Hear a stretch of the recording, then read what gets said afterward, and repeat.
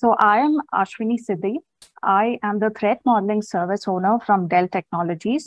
So I think I'm the right person to be talking about threat modeling because I've been working on threat modeling ever since I joined Dell. So it's been about 5 years now.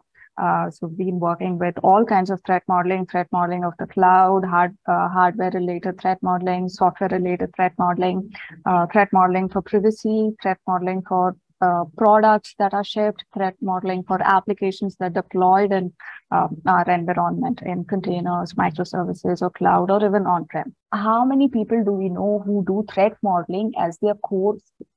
Right? How many such people do we know?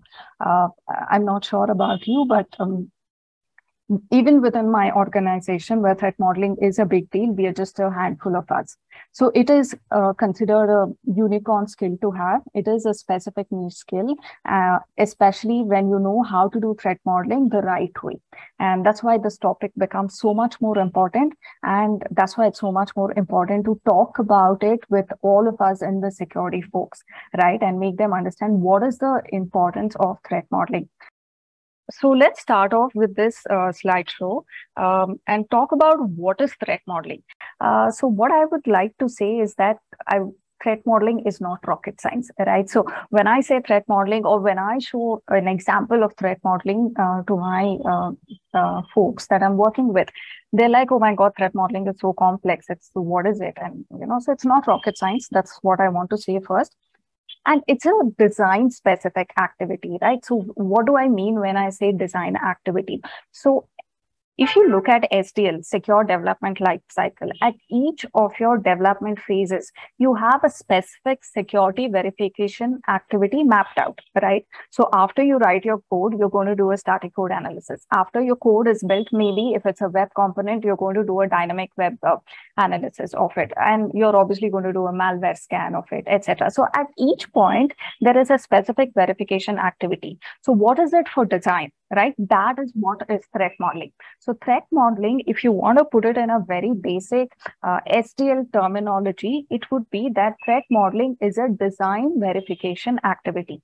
So what do I mean by a design verification activity? It means that I am looking at my design, the product or the system, the application's design to understand what can go wrong in terms of confidentiality, integrity, and availability.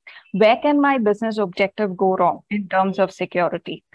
And how do I look at this activity? It is a conceptual analysis, right? So threat modeling is a conceptual analysis of my design as a security verification activity. What threat modeling lets you do is that it lets you conceptually analyze it. You don't need the tools. You don't need to hack into a system.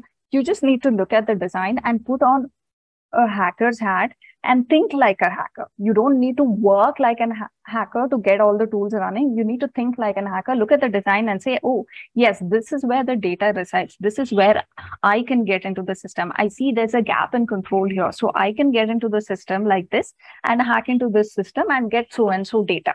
So it is a conceptual analysis. It is, I wouldn't say theoretical. You're applying your mind, certainly, but it is also not getting your hands 100% dirty, right? So it is quicker than a lot of other hacking activities, other verification activities. And the best part is it lets you be a hacker without actually being a hacker. That is the benefit of threat modeling. The benefit of using threat modeling is that you're going to identify your specific design issues related to your business with respect to threat modeling. So you're going to identify where can authentication and authorization issues go wrong, lateral movement, escalation of privileges. These kind of things you'll be able to identify with threat modeling, right? I spoke about the basic authentication example. So these kind of things which no tool really identifies for you is what threat modeling will be able to identify for you. And that's why you need to do threat modeling. Even if you have tools like scanners and Nessus and Fortify, Actinetics, what they give you is different from the results what threat modeling gives you. What does a typical threat modeling activity look like, right?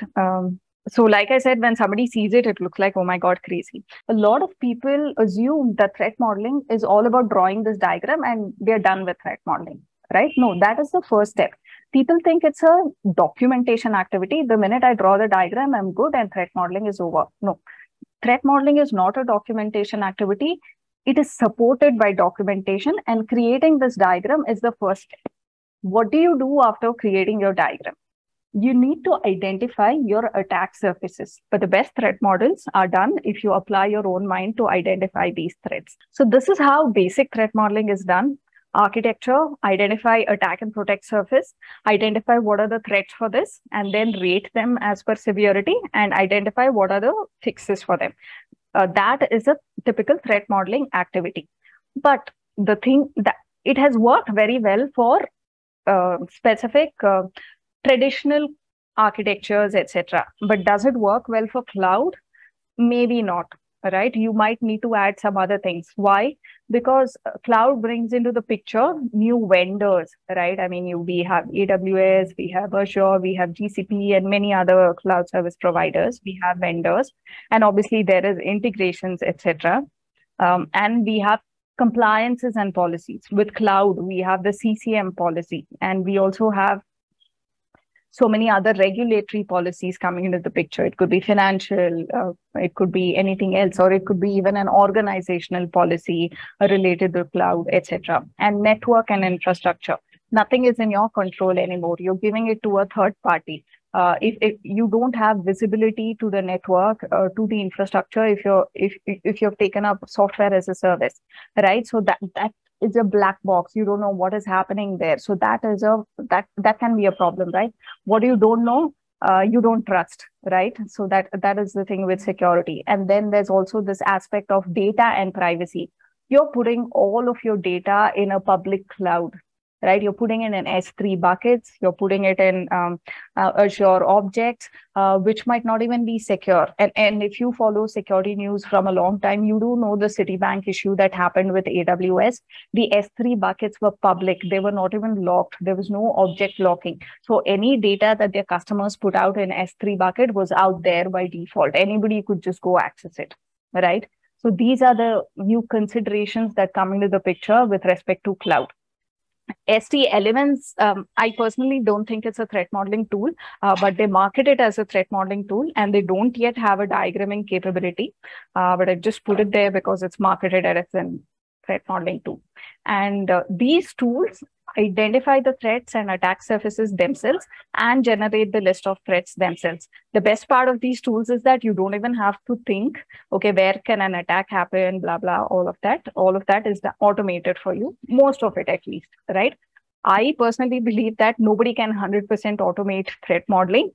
If somebody gave me a commercial tool and told me that this is what the tool does and these are the results, I would still look at the diagram. I would still apply my mind. I would still try to see what can go wrong in terms of the design before looking at the set of results, right? But it depends, right, from maturity to maturity.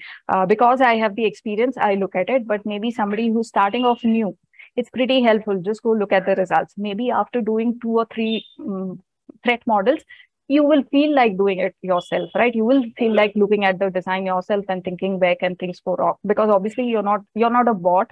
You're not born to do the same repetitive stuff again, right? You do want challenges. You do want to learn. You want to extend your scope. So you're going to come back and automatically look at things, use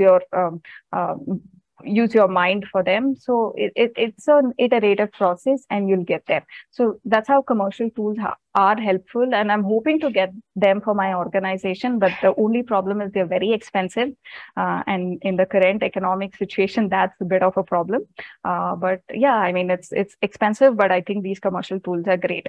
Diagramming tools are great too. They let you draw diagrams, but that's all. They don't do much. I'll have to draw the diagram, attach it in an email, send it to you for review, or send it to somebody else to take a look at it. Sometimes they don't generate the list of threads. So it's not great. It's great with just drawing, but nothing beyond that is what I would say. I've called out Stride, which is from Microsoft. Microsoft was the first one to come out with this diagramming tool. It is an industry standard. A lot of people use it. If you're starting off threat modeling, I think it's an amazing tool to start, especially because it's so easy to draw, right? I mean, I still use Microsoft Stride just to draw the diagrams. it lets me pick stencils and drag and drop, and the diagram is ready. So in that sense, I really like Microsoft thread modeling tool for diagramming, but not the list of threads. So great. So thank you for listening to me. Yeah, Nice. thank you. See you all.